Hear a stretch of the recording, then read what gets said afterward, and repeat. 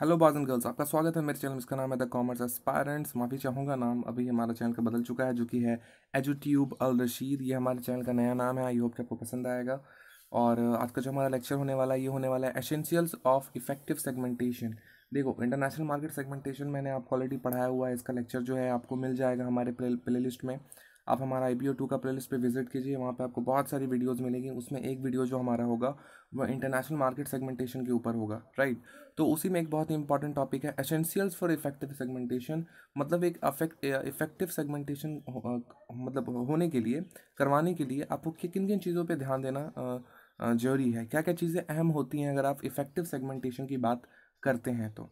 ठीक है, एक सेगमेंटेशन इफेक्टिव कब होगा, ऐसी कौन कौन सी चीज़ें हैं जो कि उसे इफेक्टिव सेगमेंटेशन बनाती हैं, ये हमारा आज का लेक्चर होने वाला है। तो आई होप कि आपको आज का लेक्चर पसंद आएगा। तो लेक्चर स्टार्ट करते हैं। लेक्चर स्टार्ट करने के पहले कहना चाहूँगा कि अगर आपने अभी तक मेरे चैनल को सब्सक्राइब नहीं किया है तो हमारे चैनल को सब्सक्राइब कर लीजिए और बेल आइकन दबा दीजिए, ताकि आपको मेरे वीडियोस की नोटिफिकेशंस मिलती रहें। So let's start with the topic which is essentials of effective segmentation. तो सबसे पहले देखो, इफेक्टिव सेगमेंटेशन का मतलब क्या है। ठीक है, देखो, सेगमेंटेशन का मतलब होता है कि चीज़ों को आपस में बांट लेना।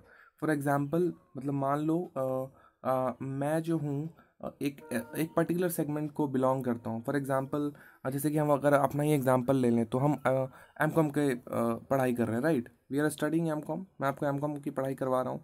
तो एक तरह से ये सेगमेंट हो गया कि M.Com का सेगमेंट होगा, B.Com का सेगमेंट होगा, फिर HS का सेगमेंट होगा। तो ये सेगमेंटेशन मतलब अपनी जो चीज़ें हैं उसको आप क्लासीफाई कर ले रहे हो, उसको आप अपने वर्गों में बांट दे रहे हो, ताकि आपको पता रहे कि इस सेगमेंट के लिए मुझे ये चीज़ें बनानी है, उस सेगमेंट के लिए मैंने वो चीज़ें बनानी है। फॉर एग्जांपल, अगर एक और एग्जांपल मैं आपको दूं, तो मोबाइल जो भी हैंडसेट्स आते हैं, है ना, वो हैंडसेट देखना बहुत अच्छी क्वालिटी के भी होते हैं। एक होता है फ्लैगशिप हैंडसेट जिसकी कीमत बहुत ज़्यादा होती है। फिर एक मीडियम रेंज बजटेड हैंडसेट होता है जिसकी कीमत कम होती है, फीचर्स भी तकरीबन अच्छे होते हैं। और एक एकदम लो रेंज हैंडसेट होता है। तो ये सेगमेंटेशन है, राइट, कि ये सेगमेंट जो है मार्केट का वो ये फ़ोन खरीदेगा, दूसरा सेगमेंट ये खरीदेगा, है ना। तो उस सेगमेंट को आप इफेक्टिव बनाने के लिए कौन कौन सी चीज़ें आप कर सकते हो, एसेंशियल्स क्या क्या होते हैं, वो हम अपने इस वीडियो में करने वाले हैं। ठीक है, आइए देखते हैं।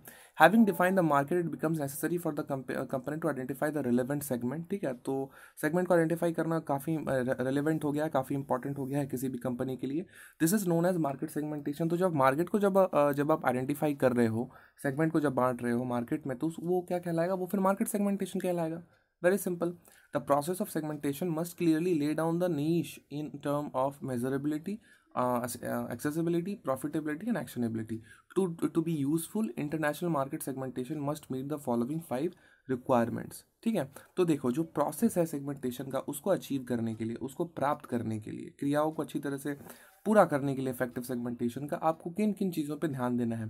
पहला है मेजरेबिलिटी, दूसरा है एक्सेसिबिलिटी, तीसरा है प्रॉफिटेबिलिटी और चौथा है एक्शनेबिलिटी। तो ये कुछ 4 पॉइंट्स है जिसके ऊपर ध्यान देना काफ़ी इंपॉर्टेंट है। If you want give some great effort and to know that how effective segmentation works, and whatever activities you will do, how it will affect the market, right। तो किस तरह से मार्केट को वो असर पहुंचाएगा अपनी एक्टिविटी को, ये जानने के लिए आपको जो है इसको एनालाइज करना काफ़ी इंपॉर्टेंट है। इन 4 पॉइंट्स को के ऊपर ध्यान देना जरूरी है, तभी आप इफेक्टिव सेगमेंटेशन को समझ पाएंगे और उसके अकॉर्डिंग फिर आप मार्केट में काम भी कर पाएंगे, right. To be useful, international market segmentation must meet. ठीक है, तो यूजफुल होने के लिए इंटरनेशनल मार्केट सेगमेंटेशन जो है उसको इन 5 रिक्वायरमेंट्स को ध्यान देने की जरूरत है, जो उतनी देर से मैं आपको बता रहा हूँ। तो सबसे पहले क्या है, वो है मेजरेबिलिटी। आइए देख लेते हैं। This involves identifying the market segment in terms of size, purchasing power and consumer behaviour. Since international market are heterogeneous, the concept of measurability has been flouted all too often.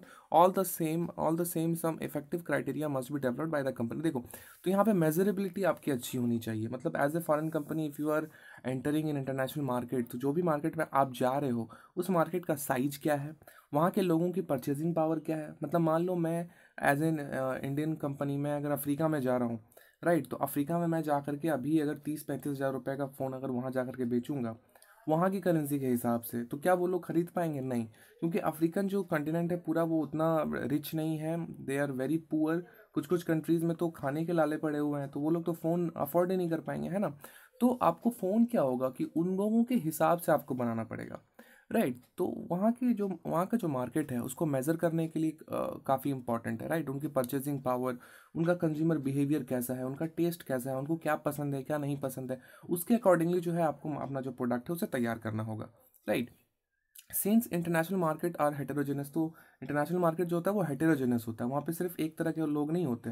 Homogeneous मतलब हो गया कि सब एक ही तरह के लोग हैं, कि सबको एक ही चीज़ पसंद आ रही है। हेटेरोजेनस का मतलब हो गया कि डाइवर्सिफाइड मार्केट है, अलग अलग लोगों की अलग अलग टेस्ट है, तो उसके अकॉर्डिंग जो है आप फिर आपको अपने जो प्रोडक्ट है उसको तैयार करना पड़ेगा। तो measurability is a very important topic which everyone needs to understand, right, when ever they are entering in international market. दूसरा टॉपिक है सब्सटैंशियल और प्रॉफिटेबल। ठीक है, तो जिस भी मार्केट में आप जा रहे हो वो कितना प्रॉफिटेबल है आपके लिए, ये भी ध्यान देना काफ़ी इंपॉर्टेंट है। आइए देख लेते हैं। Since the firm is an economic activity entity, firm जो होता है वो इकोनॉमिक एंटिटी होता है, तो उनका जो मेन काम होता है वो क्या होता है, उनका मेन काम होता है कि प्रॉफिटेबिलिटी अर्न करना, राइट। तो उनको आइडेंटिफाई करना होता है कि किस सेगमेंट में उनको प्रॉफिट जो है ज़्यादा होगा।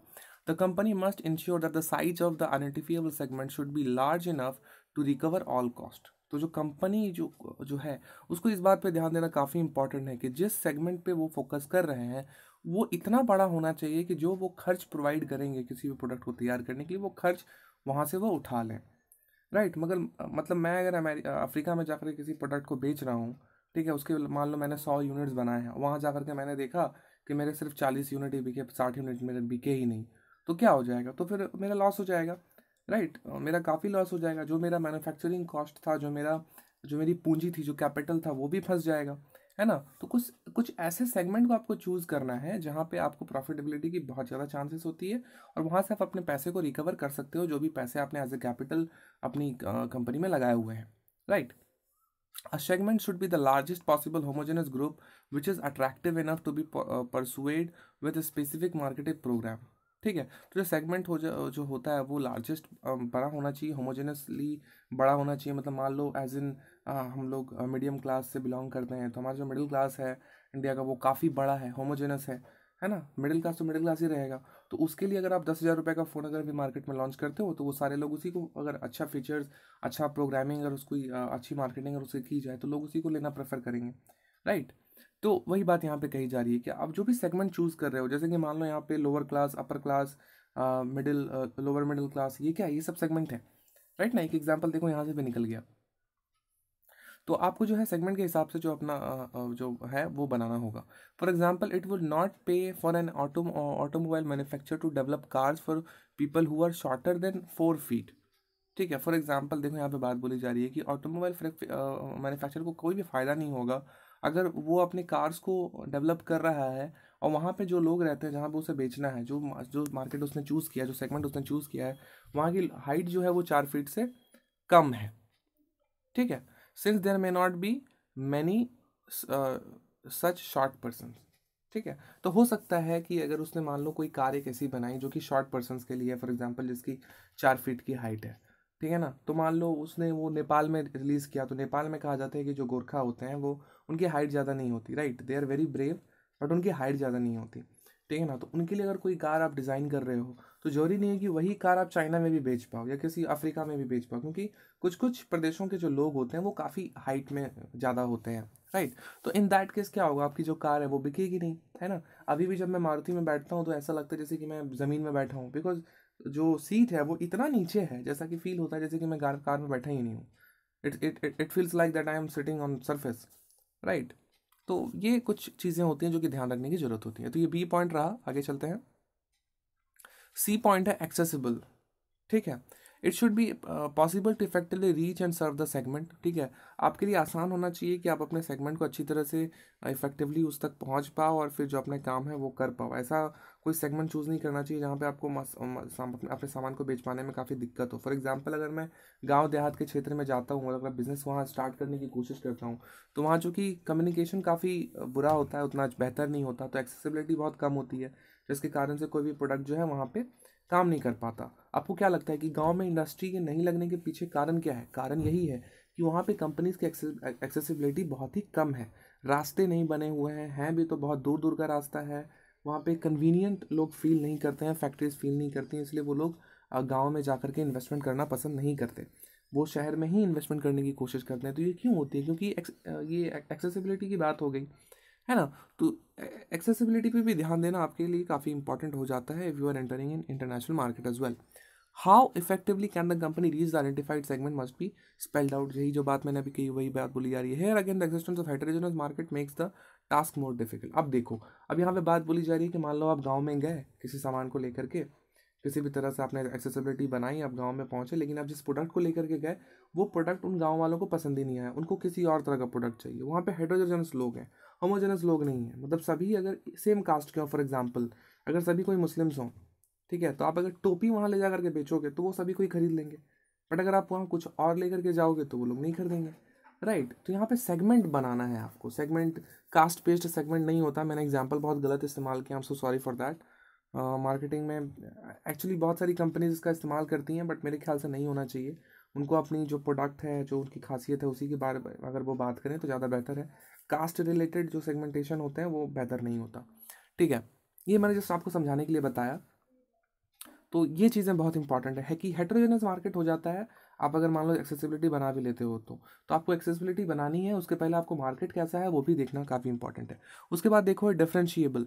ठीक है, the segment should be conceptually distinguished from each other. ठीक है, तो जो भी सेगमेंट आपने बनाया है वो एक दूसरे से अंतर होना चाहिए, उसमें सेम तरह का नहीं होना चाहिए, बिकॉज अगर सेम होगा तो कन्फ्यूज हो जाओगे। Right. And should be respond differently in different market mix elements and programmes. ठीक है, और इनका जो रिस्पॉन्ड करने का जो तरीका होगा, जो भी कंपनी के लोग वहाँ काम कर रहे हैं वो भी अलग होगा। फॉर एग्जाम्पल, अगर आप किसी एक इलाके की बात कर रहे हैं, वहाँ पे लोगों को मान लो छोटी कारें पसंद है, दूसरी जगह के इलाके की बात कर ले तो आप वहाँ के लोगों को बड़ी कारें पसंद है। तो दोनों के लिए आपको जो है मार्केटिंग जो है स्ट्रैटेजी वो अलग अलग अपनानी पड़ेगी। आप सेम तरह की चीज़ें दोनों जगह पे नहीं कर सकते, है ना। मतलब मान लो आपने 4 फुट वाला जो कार है उसकी ऐड मान लो आपने लंबे वाले जहाँ पे लोग हैं वहाँ पे चलवा दी, तो उनको क्या अच्छा लगेगा? नहीं, वो लोग वो उस चीज़ को नहीं लेना चाहेंगे, because that car meant to be for the people who are shorter in size. Right. तो ये चीज़ें दिक्कत हो जाती है। तो एक डिफरेंशियबिलिटी बना करके रखना काफ़ी इंपॉर्टेंट है।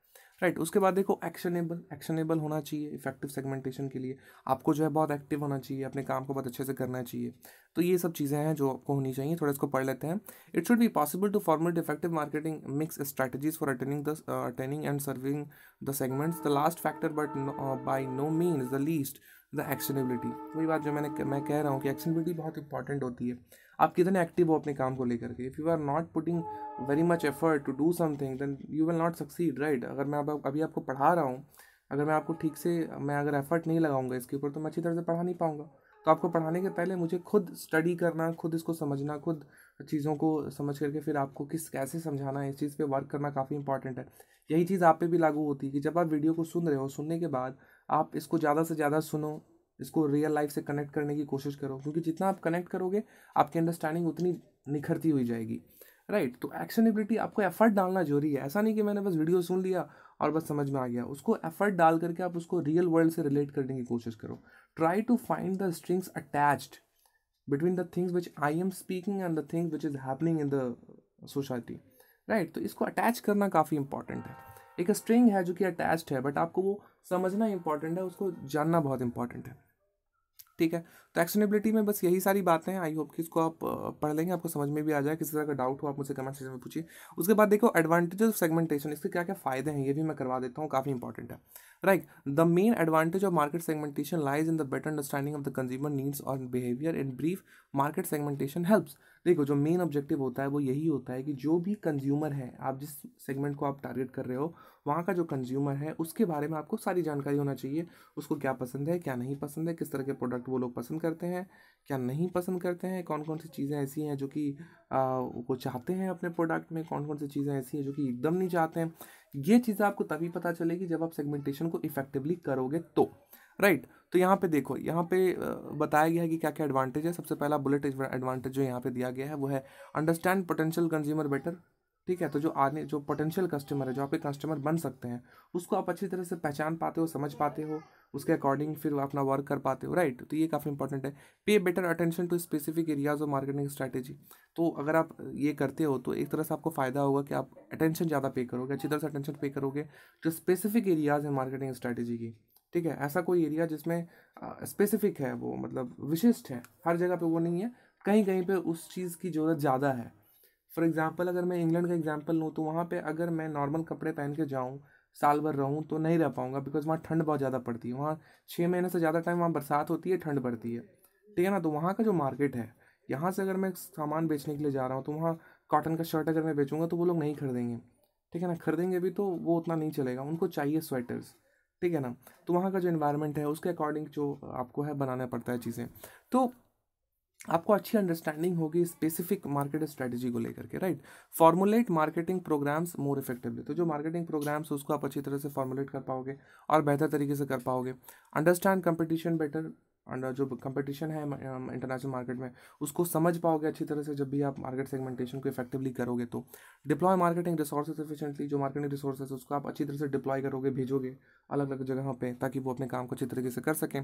Promote the products more efficiently, आप अपने प्रोडक्ट्स को और अच्छी तरह से प्रमोट कर पाओगे, है ना।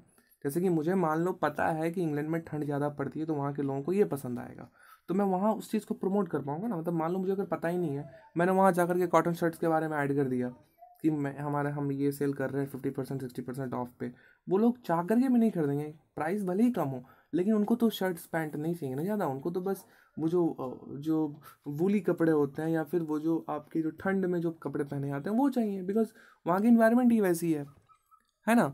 तो प्रमोट आपको किस प्रोडक्ट को कहाँ पे करना है ये आपको पता चलता है मार्केट सेगमेंटेशन के जरिए। Appropriate designing of the market mix, market mix में देखो 4 पॉइंट होते हैं, मैंने आपको बताया था पहले, जो प्रीवियस वीडियो है उसमें आपको मिल जाएगा। IBO 2 में का प्ले लिस्ट में आप विजिट कीजिए, उसको अच्छी तरीके से पढ़िए पूरा का पूरा, आपका एग्जाम बहुत बेहतर जाएगा, ठीक है।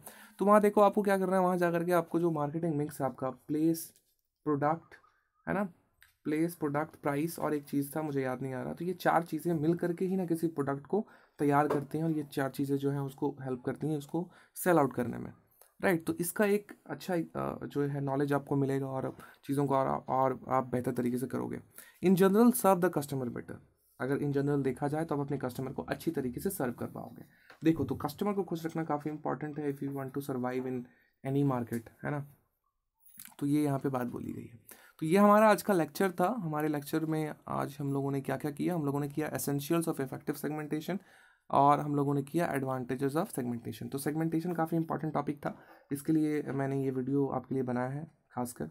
तो मैं चाहूँगा कि आप इस वीडियो को पूरे अंत तक देखें और ज़्यादा से ज़्यादा ज्ञान प्राप्त करें। किसी भी तरह की अगर डाउट हो you can ask me in the comment section, I will definitely reply to your questions, okay.